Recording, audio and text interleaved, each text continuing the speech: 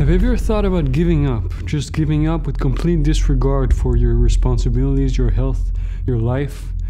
You stop working, you stop paying rent, you stop doing anything, just sit on the couch and wait. No, you can't give up, you only live once. Carpe diem, hakuna matata. Gotta make the best of it, bro. Yeah, well that's nice and all, but let's just say you're on a downhill slope and you don't have any energy to do anything. Oh, I'm sorry. Well, if that's what you're feeling, then of course, by all means, give up. Yeah. I mean, I didn't say I was gonna give up. I said I'm thinking about it. Okay, I'm just thinking about it. You get it, right? Now I know what you're all thinking. Why is this guy complaining about anything? He should just get off his ass and get to work. Am I right? Well, that's why I thought it'd be a nice little idea to take a little metaphorical journey across a few flashbacks to get a bit of a better idea about my background. And maybe use a bit of these hand gestures just to make me look and feel a bit smarter. Okay, so imagine this. You're a videographer, you've been making videos for a few years now, you start experimenting with YouTube. And very quickly you start to realize that you haven't had this much fun in years. There are no rules and you can do whatever you want because it's your channel. And then, well, that sense of excitement starts to take over. You make one video after the other, building up a momentum. The energy is flowing out of itself. You're going from idea to idea to idea, and it just seems like the sky's the limit. Well, what if one day out of nowhere, everything just starts to slow down?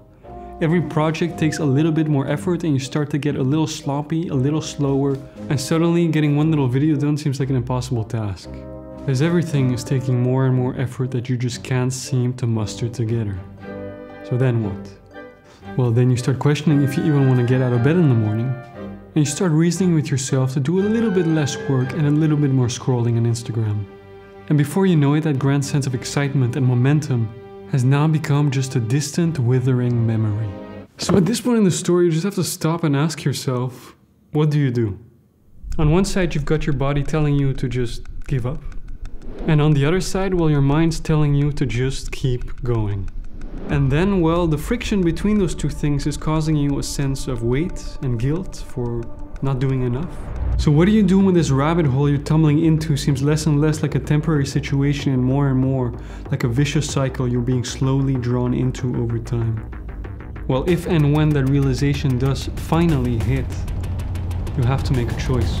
Of course, the more obvious choice would be to give up, stay on the couch for a month, play every video game known to mankind, watch YouTube videos all day, and sleep as much as you can. Until inevitably you get sick of that, you stand up one day and you say, I think I want to do YouTube videos again. Or you could just keep going. Just keep doing what you're doing day in, day out, and even though it might be slower, you're still doing everything you can.